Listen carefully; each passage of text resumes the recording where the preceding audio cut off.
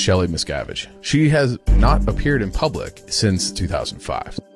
Where's Shelly and what happened? Where is Shelly? We're looking at like 17 years of a person just missing. Shelly Miscavige was given into the sole care of L. Ron Hubbard by her parents when she was 12. This is where Shelly is believed to be being held captive. Do you believe that Shelly Miscavige is a threat today? Oh, Absolutely. she's seen it all. She's been by his side the whole time.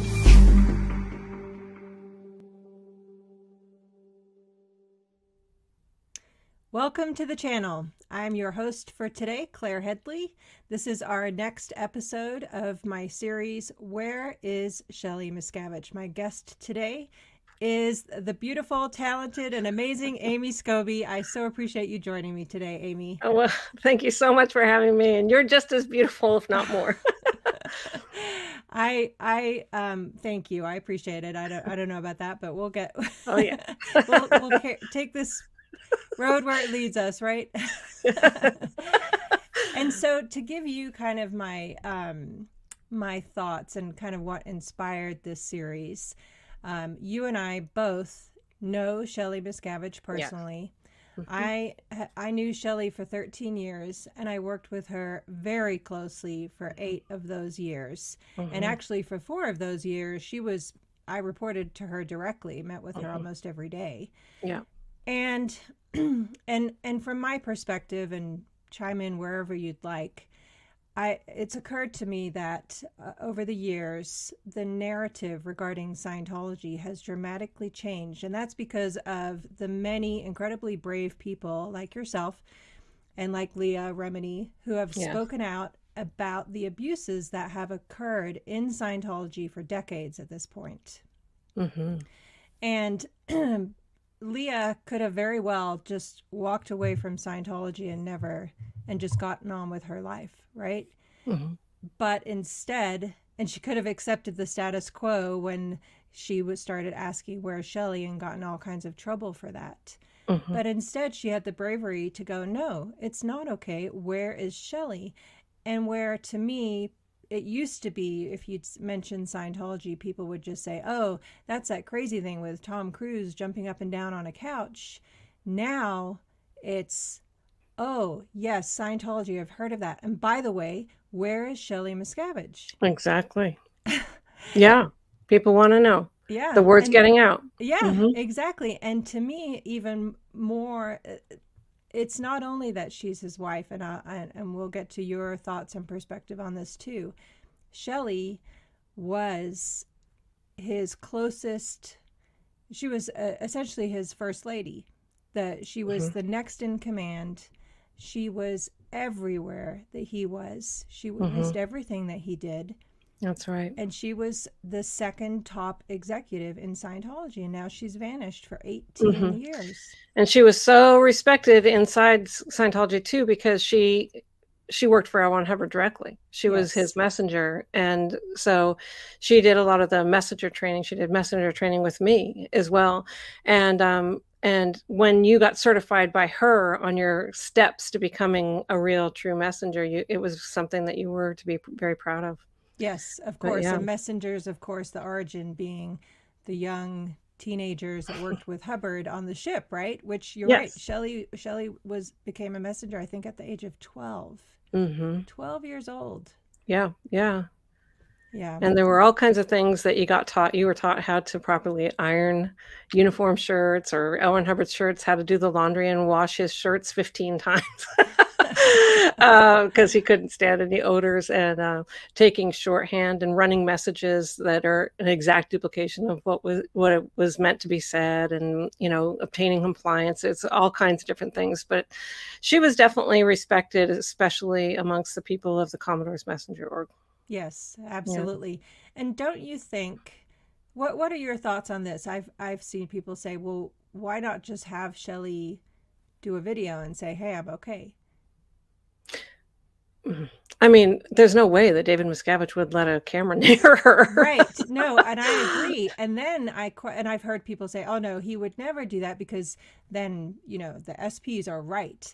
And he would never follow a request like that. However, then I was playing devil's advocate on this and thinking, but wait a minute, he has done this before where he's trotted out on Anderson Cooper's A History of Violence. Oh my gosh, he did do that. Right. He brought out all the ex-wives the wives. to say, oh, it's all lies. Yeah. Because you know, that did more damage for Scientology's reputation than what he thought he was doing, because they all looked like abused victims. You know? Right. And they all said the exact same line. I know every inch of his body. Or how creepy is that? Things like that. On national television. Oh, I know, true. But my point being, so maybe he learned a lesson from that. I kind of doubt it. But playing devil's advocate, I would say he thought that served his purpose. So why not do the same with Shelly, unless she actually does want to leave and can't? I don't know. You know, it's like it would be a POW video, you know, just like blink in Morse code. Oh man. I mean, it's been years now. Because I left the INT base in 2003 after 20 years of working there and seeing her everywhere. And then I left and I went to Florida until I actually left the Sea Org in 2005. But in between there is when she went missing, right? 2004 or something like that. So she's been like, well, no, it was actually mid 2005. Okay. Yeah. Okay. So I left in January 2005 is when I escaped. Yes. And as best as I've been able to pin it down, it's between 2005 and 2006, but I absolutely believe the last time she was with David Miscavige in her normal role as you and I knew her to be carrying out was until July 2005. That's when all hell broke loose in Shelly's world. Right. It was breaking loose before I even left, though, which I've got stories about. Because I knew that those. Oh yeah, for sure. It was definitely breaking loose, and she wasn't agreeing with Miscavige, with her husband or her boss, but she actually displayed it a little bit. Like, you know, it wasn't just, you know, behind closed doors. It was becoming evident, and it had got my clock turning too. You know, like, yeah, that isn't okay what he's saying or how he's treating you or what, you know, he's doing. Yeah, no, absolutely. And to me, and again, the reason, another piece of what inspired me to want to do this is, first of all, you and I could have easily been in that same position that Shelly's in right now. Like minutes. I got off that base just before they locked the doors on the stupid trailer that was my home for years. So yeah, I could easily be there. Right. And in my case, even I've reflected on this too. Speaking of Anderson Cooper's A History of Violence show, had they actually dragged me back when they intercepted me in Las Vegas when I was escaping at the bus station, I could have been one of those women trotted out there. Oh my God. Can you imagine? I mean, it seriously gives me goosebumps every time I think about it. I'm like, thank goodness I got the heck out of there. I mean, it's awful. But anyway, back to Shelly. Thank God. Thank God. Yes. Really. I say my praises all the time. Yes. That I was able to get out of there. And oh my God. Yes. But yeah, so back to the topic. Easily it could have been you or I locked up. And had that been the case, I would have hoped and prayed that somebody would notice that I had vanished. Yeah. Or you had vanished, you know, and again, I know if there's my family wouldn't have known. Right. Who were we in touch with? I was always out of touch, so it wouldn't be anything unusual whatsoever. Right. And even if there's a 1% chance that Shelly wants to get out of there, let's keep talking about this. That's my perspective. For sure. Absolutely. I agree 100%. And then plus, it's just, what happened to her? Where is she? Like, really, for real, where is she? How is she? It's been like, 17 years that she's like AWOL. So is she 6 feet under somewhere? Or are you, she's a captive. She's either a slave or she's gone. So where is she? Yeah. She's a person that we knew, and we want to know where she is. Yes, exactly. And also, before we get into, I'll let you take the floor on your experiences with Shelly. To me, also, this question, where is Shelly Miscavige, epitomizes everything that is wrong with Scientology. Sum it up in that question. Yes. Yeah. Yes. Anyway, all right, into the show. So how about we start with when did you first meet Shelly Miscavige, and let's go through all those details. Okay. Well, I went to the international headquarters base in Hemet in 1983, but they were really at author services in LA. So I didn't have a lot of interaction, even though I was at the international headquarters, until they came to kind of take over in 1987. And that's a whole thing in itself. But that's when I started having interactions with both David Miscavige and Shelly. Okay. And of course, the takeover is when Hubbard passed away and Miscavige wrangled his way into his power position that he holds to this day, right? That's exactly correct. And boy, did things change after he took over. I mean, no family pictures in your office, no plants in your office. The whole place was put under lower conditions and as a group, and we were all days off got canceled. All kinds of things changed under him. No music in the offices. Anyway, whatever. He's just a tyrant. But so I was in the executive council of Commoners Messenger Org International at that time. Okay. And so I was what's called an organizing officer for the chief officer over all the production divisions and the watchdog committee. And so whenever something went wrong with one of the people under our charge, it came to me to remedy. And so Miscavige would have me report to him what I was doing on these people, especially like the unit that wrote LRH's policy, L. Ron Hubbard's policy and tech, which is Research and Technology Center. That group of people were in trouble often because he was trying to get them to do things. So I was having to write individual programs on everyone there and report to him. But the first time that I really had interaction with Shelly it's called a supercargo. It's over the personnel departments, the ethics, treasury, promotion, all this stuff. Yes. And like the real world equivalent of human resources. Yeah, exactly. That's right. Yeah. With a few little extras shaken in there. Yes. But colorful, but that kind of equivalent. Yeah. The Religious Technology Center, especially David Miscavige's office, was directly handling celebrities. And they were there. The RTC auditors were auditing the celebrities. Celebrity Center at the time was unrenovated. They were out in trailers while the building was being renovated, and there was like no celebrities really on their lines there at all because it was like just a muddy mess down there. And what year was this now? 1990 that I'm talking about right now. Okay, 1990. And talk about, just side comment. Yeah. Ironically, 1990. I remember those trailers because I was actually a public training at Celebrity Center you were at that time. You're kidding. And then the staff were eating in a tent and it would rain and flood yes. Yes, I remember the tent too. Oh God, that's amazing. I had no idea. Yeah. So yeah. So what happened was Shelly asked me to do a project for her, which was to man up Tom Cruise's household with qualified Scientologists so that he was surrounded by Scientologists to keep him in the fold. And so I had a list of different things that I had to hire for, which was like a maid, a cook, a nanny, all these things. Wow, and so already back in 1990, Shelly was manning up Tom Cruise's household. Yeah.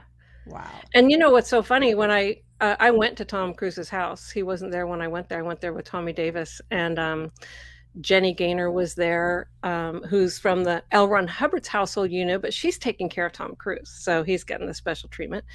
And I found out that a lot of people were working there. They built a whole in-house theater, big, beautiful theater in there, and the sound system was from the audiovisual team at the Int base. And so he was getting mega special free labor from Scientology. And I'm sitting there manning up his household. Yeah. And of course, we know that continued up until when we left So yeah, 50... John Brousseau has great Yes. stories about that. Yeah, Yes. about all the stuff that he did for him and made for him. People can look that up. It's amazing. Yes. I didn't know any of it was going on besides what I was doing. And Right. to see all of that, it kind of was pretty surprising to me, you know. Tom Cruise, we're going to kiss your ass until you know, until you're in propitiation. I don't know. Anyway, so I did this project. And so what I had to do is I had to video my interviews with people and then send the videos with a completed staff work proposal to Shelly saying, you know, what I think, should this person be hired? Should it not be hired? Who like, you know, give her the 4 videos of the people that I did and with my recommendation of who should be hired for that specific position. So okay. I did that for a while down in Los Angeles in WISE, the World Institute of Scientology Enterprise front group for Scientology. That's where I was doing the interviews. Okay. So I did that. How many people do you think you interviewed over what kind of a time period, just for context? I mean, it was several weeks, and I don't know, like 20 people or something like that. Wow. Yeah. Okay. And all Scientologists. They had to be Scientologists, and they had to have certain requirements, and they had to be beautiful and skinny and all these different things. I remember proposing a nanny that, you know, was a little bit overweight, and it was a flap, you know. Yeah. So, so then from there, so there was no Watchdog Committee member for Celebrity Center. And, but anyway, I was interacting with Shelly a lot on that project. And so it came up that I was potential for it because of my interacting, you know, on this project. And so I remember being in Shelly's little apartment in Los Angeles, and she made us waffles. And she was talking about becoming the Watchdog Committee member for the Celebrity Center. And she said, you know, you could get your teeth fixed. And I'm like, what's the matter with my teeth? Okay. I had baby teeth, you know. So she said, there's the in-house dentist can fix your teeth. And so it was ordered that the in-house dentist fix my teeth from the COB's office. And so wow. I got this stupid bridge with a metal plate and the little teeth implants where it would break off. Oh my gosh. By this guy who was just really should not have been a dentist. Bob Horn, right? Bob Horn, that's right. Yeah, he fixed me right up. Oh my gosh, I know. We could do a whole episode just on the nightmares of Bob Horn, the dentist. The whole medical office there. Yes. Oh, yes. Boy. Okay. Yeah. So, but either way, we won't diverge for now.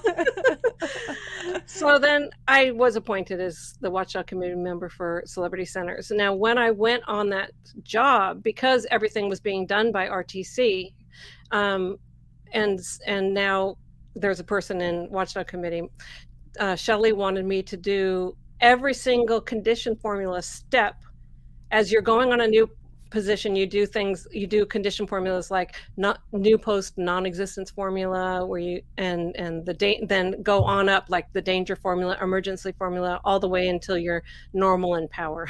Yeah. And so she wanted every step of every condition submitted to her for approval. Oh wow. So yeah, that was fun to get the handling of celebrities back over to Celebrity Center. And it was a project because they didn't have trained staff. They didn't have anyone trusted down there. They didn't even have a building. So I just did a ton of projects to get the place renovated and staffed up and everyone trained and so on and so forth. And yeah. That's a whole thing in itself. It was extensive, but it did happen. And Celebrity Center expanded to a big going concern.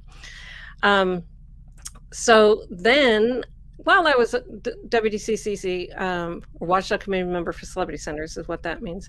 And again, I think you said it, but it is the top management position in Scientology over Celebrity Centers, right? Yes, yeah. Yes.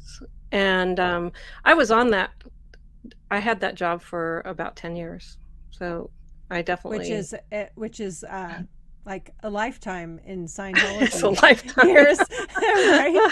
Not only by the number of hours you worked, but also by the fact that most people would never last that long on a position like that. Yeah, and usually in Scientology, you're like on a job, off a job, on a job, off a job, up and down, up and down.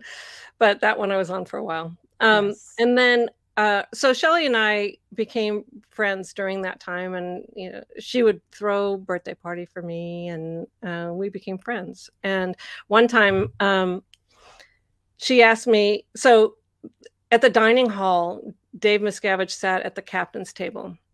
And you're talking about the base in Hemet. At the dining hall at the Hemet. Yes. International headquarters in base. Yes. The Massacre Canyon Inn, MCI. Yep. Yeah, we call it MCI because it was called Massacre Canyon Inn originally, but it's the big dining hall where everybody would eat. And so the big captain's table was David Miscavige's table, and then next to it was the Watchdog Committee. So I sat at a table next to David Miscavige and whatever executives he had sitting with him. Yes. And Shelly was like, come over, and you know, you need to make this your table. Come sit with me, you know. And I said, no, thank you. And she's like, why not? And then I look over at Miscavige. And she said, I can never have any friends, you know. Wow. So yeah, I felt for her because I'm not going to sit there. I knew what it would be like. I'd be berated, you know, and talk about things I didn't want to talk about. I couldn't just have a meal. So I didn't want to do it. And I made it kind of clear that that's why it was her freaky husband. Wow. And what year was that? Roughly? Probably 96 or no, 94 probably. Okay. Something like that. Yeah. So even back then, there were cracks forming in terms of Shelly's situation. Yeah. She knew. I mean, how can she have friends? Right. Yeah. With that guy as her husband. There's no like privacy or personal communication. I felt like when I was alone with her, I could totally talk to her and be myself. But the second he was there, it was, no, you could not. You cannot be. There was nothing personal. When the day we were eating waffles in her room, he came in, took off his shirt, and walking around in his room with a t-shirt on him. I'm like, I need to exit stage left really fast. Right.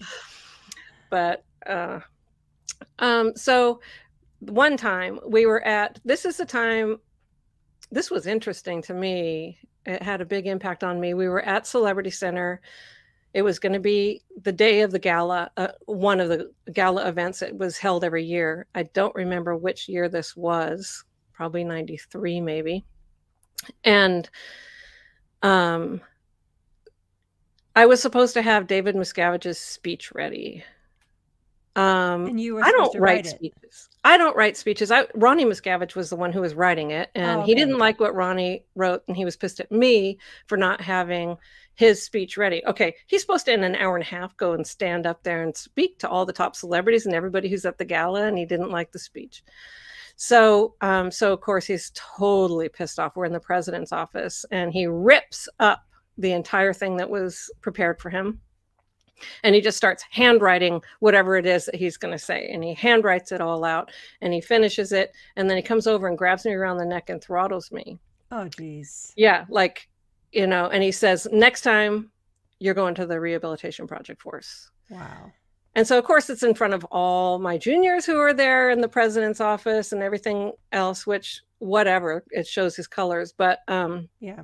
But it throttled me. Psychopath. I mean, I just tried to make sure that gala was the best, was totally set up. I mean, there's a lot of details to doing that. Yeah. All the food, all the celebrities, all the parking, all the everything, security, and his dang speech. And if he's going to do a speech, write it, sucker.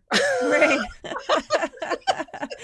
That's what I say to him now, right? Yeah, no, I know, right? Yeah, but so Shelly's there, and so I probably smoked 500 cigarettes. I just like kind of walked around, just what just happened. Right. And the event went off without a hitch. I was actually pretty shocked that he was able to just get up there and rattle off a speech, you know, that he just hand wrote with his chicken scratch 2 minutes before. Yeah. That was for good. all we know, to be fair, he may have just written his own speech before already. Yeah. Just and saying. then he was just showing off. Right. So then Shelly calls me over kind of after everything has died down and people are just mingling at tables and stuff like that. And it's such a beautiful ambiance there with all the twinkle lights and everything set up beautifully. And she sits me down and she says, you know, I want to promote you to being responsible for all Scientology organizations around the world, because I want you to make them just like Celebrity Center. Wow. I'm looking at her like, were you just like there? Did you not just see what I just went through? Holy crap. Okay, now I need another cigarette. Yeah, right. Or another 500. Oh man. So shortly thereafter, I was made the Watchdog Committee member for all Scientology organizations, all Sea Org organizations, and all Celebrity Centers. And so I had that, as well as the Flag Bureau, which is the management over all of those organizations. So my name tag was like, you know, WCSOSENCCFB across my entire thing. And so that's how that ended up. But I individually got replaced on each one of them, because then in 1996, I became the command channels in charge for the new era of management. And it was a project, a big project, never slept, had to get tons of command team personnel for every continent together, trained and fired out. And I was one of the people that were fired out too, as the commanding officer of what's called the CMO International Extension Unit. It's like a CMO in LA.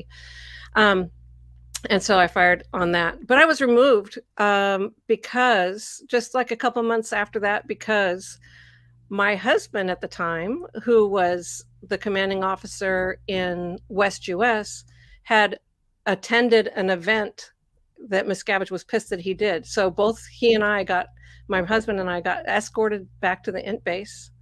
Wait, because you attended an event? Not me, because Jim, who was my husband at the time, he spoke as the COC, commanding officer of the Continental Liaison Office for West US. Right. He spoke at one of those. Yeah. Oh. But it wasn't in West US. It was in East US. And so DM was really pissed because I see.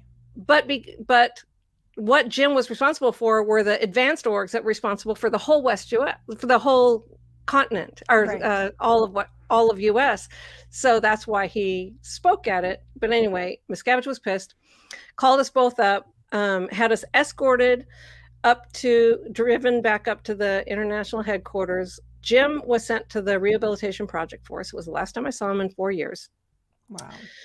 And I was put at the swamp for 2 months under guard on heavy manual labor. And the shower that I used was the same one that Mark Yeager was using, which is because he was out there in the swamp in a cage that he built with bamboo, like we were talking about the other day. Yeah. Gosh, I have to just stop you for a second and just go, holy crap, I had no idea. At this time, even though I knew and worked with you, so we're talking 96 at this point? That would have been, yes. Yeah, so I was in Clearwater, Florida. I just had no idea you spent 2 months in the swamp. Like, what? Oh, yeah. Yeah, this girl, Christy Mullins, was my watch. Oh, Christy Mullins? Yeah, yeah. She was my escort to my eye doctor's appointment when I blew and escaped. Oh, that's so funny. She probably went back to the Rehabilitation Project Force for letting me escape. Or totally untrusted. I totally trust her now. Yeah, she was always the kind of like straight-laced person that would comply to whatever order she was given. So it was terrible to have her as a watch because she kind of had the personality of no offense to bulldogs, but kind of like a bulldog or a pit bull kind of. Yeah. Like nothing, and again, no she offense was not to pit somebody bulls either, but this was a very mean person. Let's just leave dogs out of it. She was a very mean, sour person. Yeah. It made the whole thing just terrible. Yeah. But so what was interesting before Yeager was removed was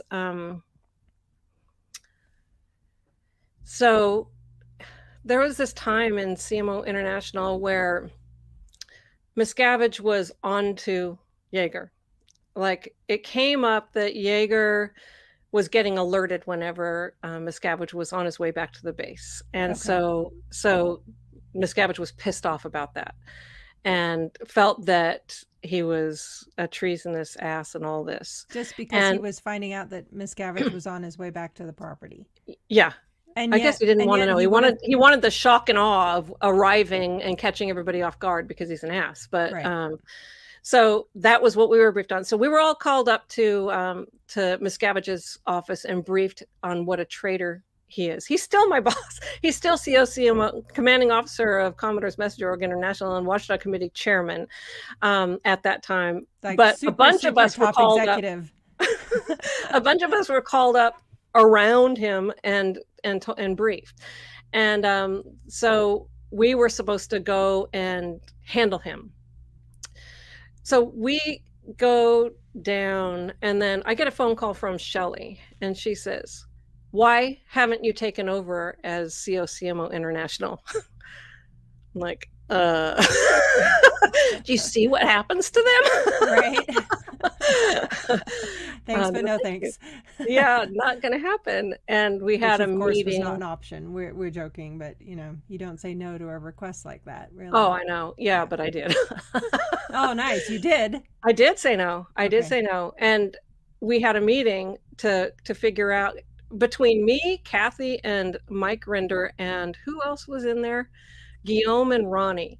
So those are the people who got together to decide who was going to be COCM International. And I kept saying, Mark. And I didn't want to do it.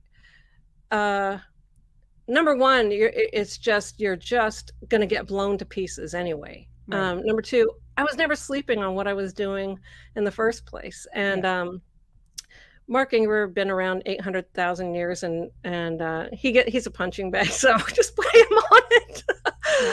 And that's what happened. Is he was put on it, and then then I think it was when I fired down to CMO XU and everything. I don't remember the exact timing, but yeah, then that's when Yeager went to the cage and built himself a cage down there in at the swamp.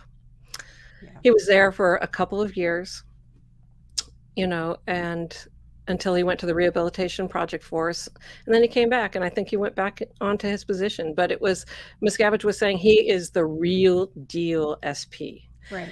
And he was saying that that David Miscavige was potential trouble source because he was connected to Mark Yeager. Right. And for context sake, and to bring this back to Shelly, what's to say that Shelly's not now under similar circumstances to what Mark Yeager was under? Yeah. And that Miscavige is not just doing the exact same thing to his wife. Yeah, that's why I wanted to bring it up, because when you're considered an enemy or a suppressive of David Miscavige or any way against him, he will take measures, and they're not pleasant.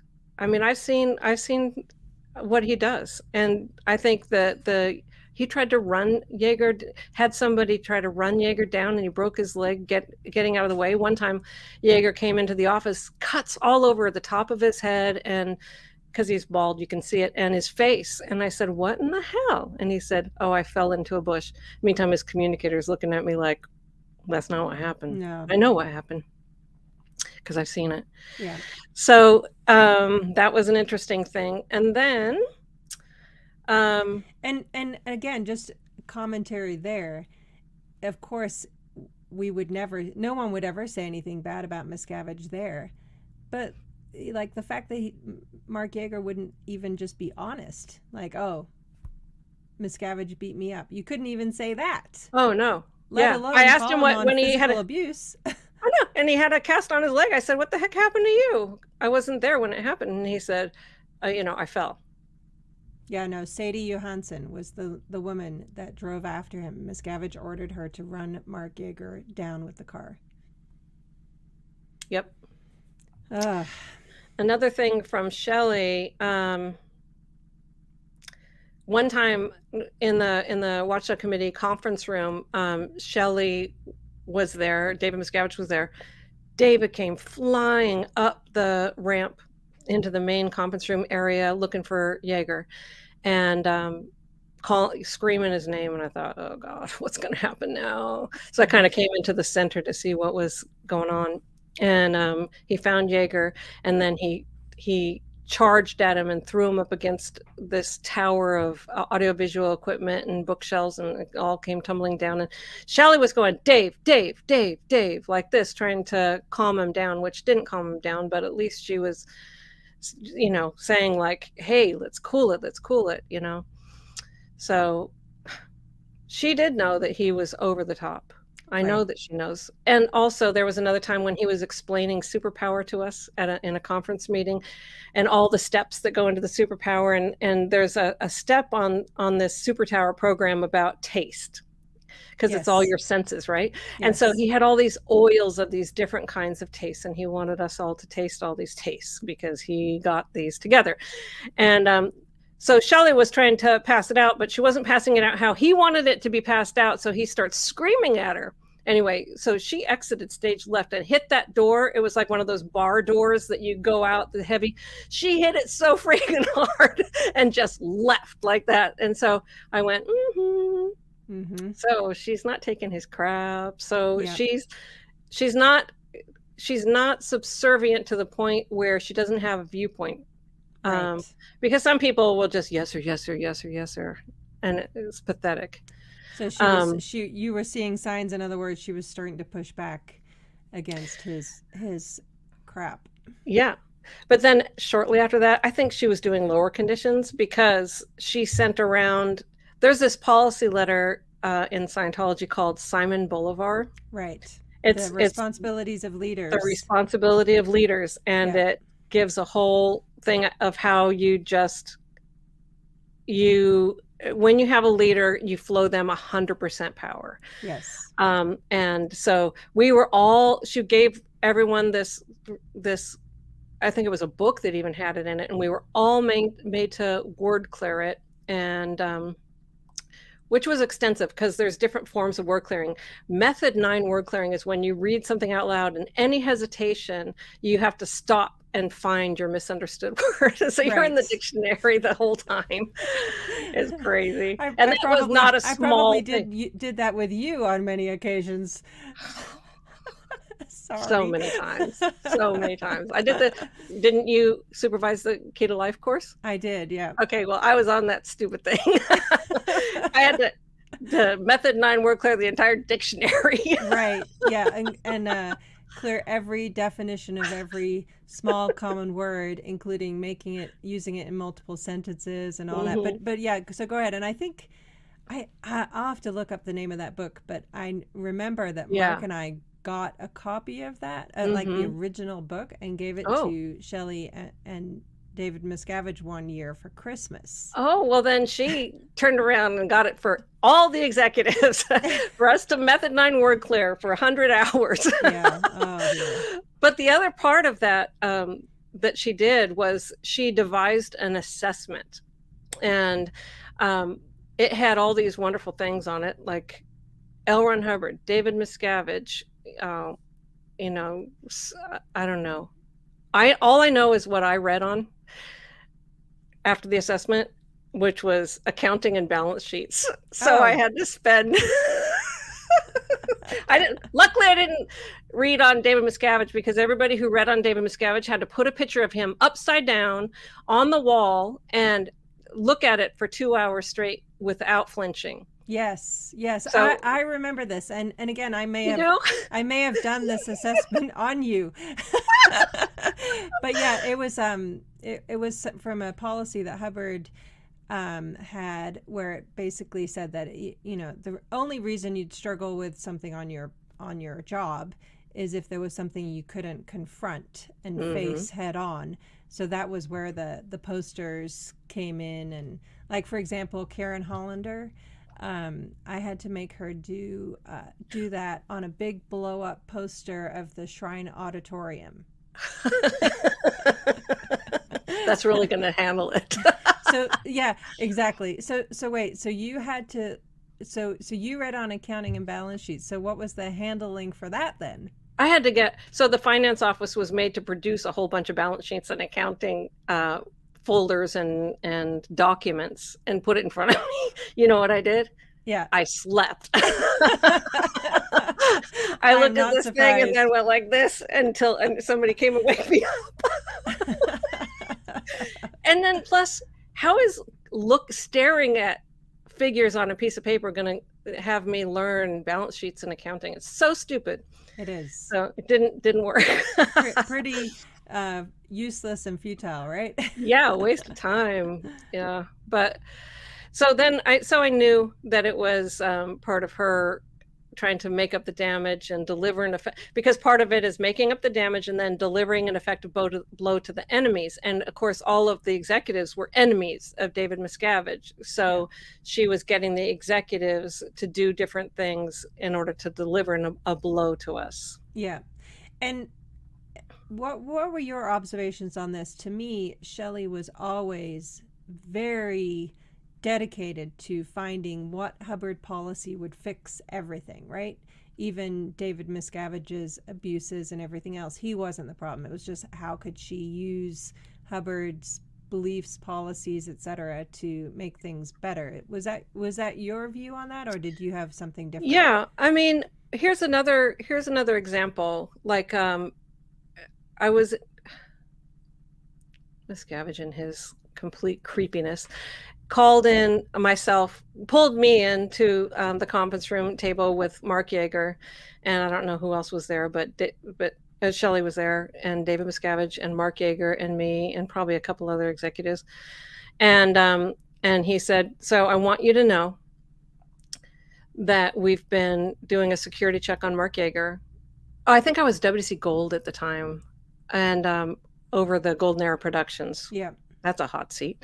Oh, God. I knew when I was going to take on that post that I was going to be a banana split pretty soon. But anyway, so he said, I've been doing security checks on Mark Yeager, and I want you to know that he has an evil purpose to get you removed from post, for you to fail. And I want to know, how does that make you feel? So I'm sitting there looking at Mark Yeager, looking at David Miscavige, looking at Shelly. Like, how am I supposed to react to that? Right. How am I supposed to react? Okay, I don't know if it's true, but David Miscavige is saying it, and he's trying to make him feel bad for having confessed that he'd like to see me fail or whatever. And I said, it doesn't make me feel good. Yeah. That was like the only thing I kind of could muster up. Was very anticlimactic for Miscavige. Yes. I guess he wanted to see me outraged or something. Right. But when we got up to leave, Shelly came over to me and she said, don't go PTS to all of this. So all of this meant the clown show that Miscavige was doing and that Yeager was doing, and it was between those two, and I was being put in the middle of it, and she pulled me aside and she said, don't go PTS to all of this. PTS is a potential trouble source because you have a suppressive on your lines. Yeah. And you go affect, you become a victim, and all this kind of stuff is the concept of the suppressive activities that are being carried out against you. So right. She pulled me aside on our way out saying, don't go PTS to all of this. So that to me told me, if I ever get in trouble, I need to talk to her, because she's got more of a head on her shoulders than anybody I'm surrounded by right now. Yes. But, she's also a victim of the entire thing. And I want to know, David Miscavige, where is Shelly? Yes. I want to know. Yeah, me too. And if Shelly, I don't know. I just think if Shelly at any point wanted to leave, then let's keep talking about this, like I said. Yeah. And she should be free. This is the United States of America, for crying out loud. This shouldn't be possible that someone can be locked up and just vanish for 18 years and not even be heard from by their own family. Under what circumstances is that okay? Exactly. Yeah. Yeah. And what were your observations about their personal relationship between Shelly and Dave Miscavige? No affection whatsoever. Yeah. I mean, she was just on the job. On the job. He doesn't have affect. I never saw him display affection. Right. Aside from after a grand opening event, he kissed the hand of Karen Hollander and said "good job" or something like that. That was weird. That is weird. Because it was the first and only time I saw him show any sort of affection. But to me, it was a little weird. And between them, whenever I would see them, unless it was in a personal capacity, but even when I was in their room, it was always business. Yeah. Between them, like there was no affection. Right. Yeah. No. What about you? Did you ever see? Just out of No, curiosity. I didn't. I had the same, and I absolutely saw the same cracks starting to form that you mentioned. Yeah. Wherein, like one time, Shelly called me and she said, "You have no idea the position that I'm in and what I'm going through as a result." And I knew she was talking about Miscavige and his fits and everything that was going on, and it was a really, really tough situation, and she was miserable. Yeah. And so she's got no friends. I mean, if she's under guard at some property, whoever's guarding her isn't a friend, isn't somebody you can talk to. They write down anything that she says and report it straight up, which she knows. So she can't speak freely. Could you imagine 18 years of isolation, under guard, and anything you might utter being reported to the person who's oppressing you? Right. It's actually seriously. You can't even voice, "I want to leave." Otherwise, I know you're right. It is. And they have the fences and the guards, and how do you even do it if you want to? And she's in such an isolated place. Yeah. Oh, man. I know. Like, let's get helicopters or something. Yeah, I know. And to my knowledge, there are 3 women guarding her, in addition to whatever male security guards there are. But to my knowledge, it's Antonella Teasy, who you likely knew. She was in the Religious Technology Center. Yes. And Anne Rathbun, Josime. She's a witch. She is, in my opinion. Yeah. She is. Didn't have an ounce of love in her heart that I ever observed. It was just, ugh. She is a person that refused to let me even talk to Mark the second time when I found out that I was pregnant. Oh my God. Yeah. I did a completed staff work saying, "Please just let me talk to my husband," because I was in Clearwater and he was in California.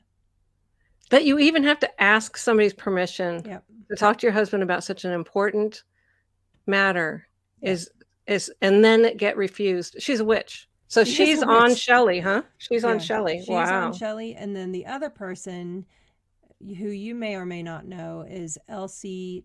She was Elsie Tucker, Elsie Benrheim. Yeah, I did see her before as Elsie Tucker up at the base, but I never really had any I think was she doing metered interviews and all this kind of stuff? She was. I remember her. Interrogation person for Religious Technology with the Center. other young girls that were doing the interrogations. Yeah. And wouldn't let you off. And I've actually known Elsie since I was about 12. Her family got into Scientology in the UK. She's from France. But again, all of these people are 100% Scientology robots doing the bidding of David Miscavige, and that is who Shelly Miscavige is surrounded by. Yeah. And it occurred to me when you were talking earlier, talking about Shelly's lack of friends. I think that the beagle, she started getting beagles. Jelly. Yes. They put commander stripes on Jelly. Yes, Jelly the beagle. And she loved those dogs. Yeah. There was Lucy. By the time I left, she had 5, actually. Oh, wow. Yeah. I remember the Jelly program. They wrote a program called the Jelly program because Jelly could sniff out ethics. And so I remember I walked into the conference room one time and Jelly barked. And so it was like, "You've got crimes," because she knows that you've got crimes. And I laughed, thinking, okay, that's the biggest joke I've ever heard. And it was like, I'm serious. Okay, we're in. What's that about the horse? Yeah. We're in Zoom. Mr. Ed? No, about the, I forget what it is. Like, did Napoleon or somebody have a horse that he knighted, or I don't remember what it was. So that's what he did with his dogs, and he had Jelly walk around with commander stripes. And the other thing is that on the Jelly program was just to find all the crimes of the executives, and I was made to word clear Method 9, the Jelly program, when I came back into CMO International from my trip into Golden Era Studios. Anyway, it's a whole story in itself. Okay, well, I hope you'll let me do more of these with you, because it's really fun to compare notes unfiltered, because we never, So I worked on at the headquarters from 91 until 2005. So our paths crossed many times in 14 years. If I ever had to interrogate you or was mean to you, I apologize. We never were on that kind of plane together. Like there were. Because I think you went to Flag when you went to RTC, right? Yes. Did you go? Yeah. So you weren't like put on to the int execs to interrogate us. It was some other people. Yeah. Though I was in later years, in like 98 until 2000, I was in the correction unit in Religious Technology Center. So I would have to attend all the management meetings. That's where I most remember seeing you. And I don't know if you remember this, but Shelly had me do a project with the int executives in those years, 98, what was it? 2000. What's that? What was it? So it was on the topic of, believe it or not, the computer screens.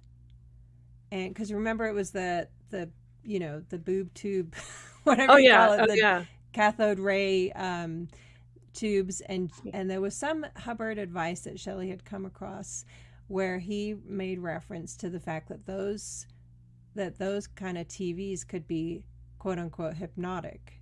So Shelly had me do this project of doing before and after testing with certain Scientology management executives that she picked out, and I just don't remember if you were one of them or not. I don't think I was. Like Diane Caneas was one of them. Anyway, a bunch of people. But so and so we got. I had to get LED screens. LCD screens. I remember getting the LED screens, or LEDs or whatever it was. The screen that we put in front of it. I remember the result of your project, but I don't remember getting tested to see if I was a zombie. It was like, I mean, it was kind of funny because it was, do a full battery of tests before, then get them a new computer screen, and then do a full battery of tests afterwards and see if there was any improvement. Anyway, it was this whole thing. Yeah. I did a million tests. Maybe I just didn't know I was being checked for being a robot. Right. Yeah, exactly. The one, I will say though, the one project I know did have an impact on you that was initiated by Shelly was in later years. She decided that the reason management was not performing is because they had unhandled drugs, and she had everybody put back on the pure. Yeah. Oh boy. Yeah. Oh yeah, Shelly. Yeah. Wrong why. I wasn't even a heavy druggie. To sit in a sauna for 8 months with 5,000 niacin, you could really damage somebody. Yes, I know. And I wasn't the only one. There was a lot of us on that thing. Yeah.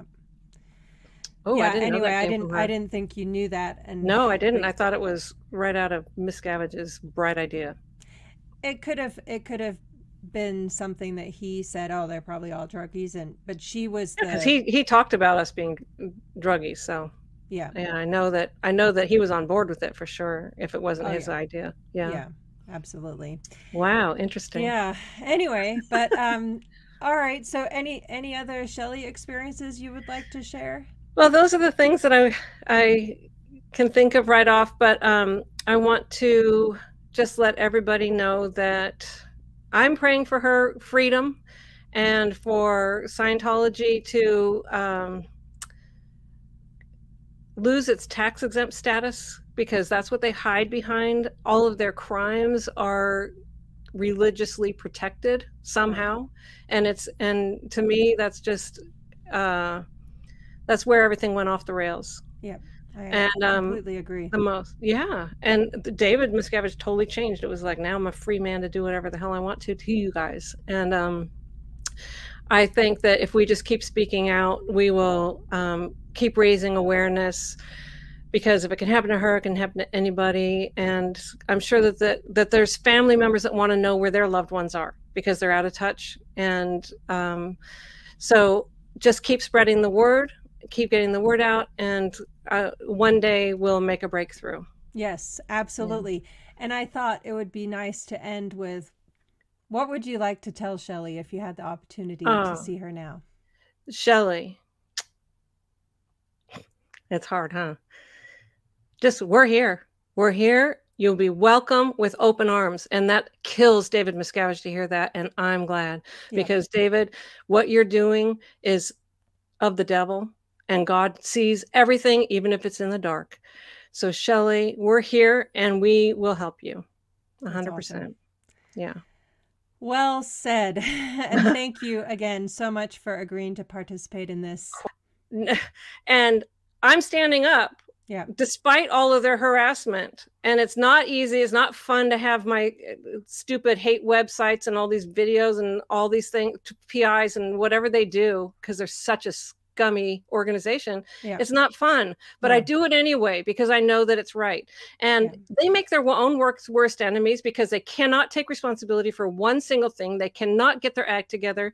And because they take family members and use them as leverage, and it's disgusting. And so people don't just let go because of that. So amen. And very well said. A little fired up on the subject. Yes, no, I so appreciate it. And you nailed it all around. Thank you. Anyway, thank you again. I can't wait until our next episode together. Yes, I love collaborating with all of you. You're a wonderful person and a great friend. You so much. And thank you. You too, you boy. For your time. Of course. And until next love time. To you. Love you. Love to you, and love to everybody who's watching. Thank you for your support. It really means a lot. Awesome. Thank you so much. Okay. Bye-bye.